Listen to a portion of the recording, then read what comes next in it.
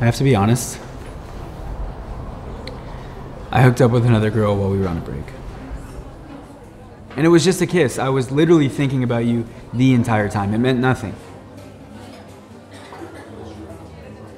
That's what breaks are for, right? Thank you for your honesty.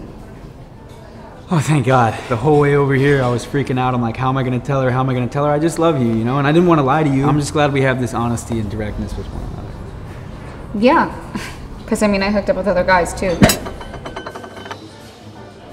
Another guy? Guys, plural. What? When we were on a break, I did some serious exploring within myself. Jesse, the yoga instructor, Igor, the power lifter, Armando with the piercings. I didn't even know my leg could go that far behind my head. It was incredible. At one point I had to tell Armando, hey, hold on, buddy. I want to walk tomorrow, you know? And I go out with this guy named Hector. He was my barista at Starbucks. And he had my legs shaking like the latte machine within the first 5 minutes of being with him. He knew every spot on my body that I didn't even know existed. And then there was Peter with the nice cars. We ended up doing it in the back of his Porsche Carrera GT. Oh my God, I got the seats literally soaking wet. He had to get the thing hand washed the very next day.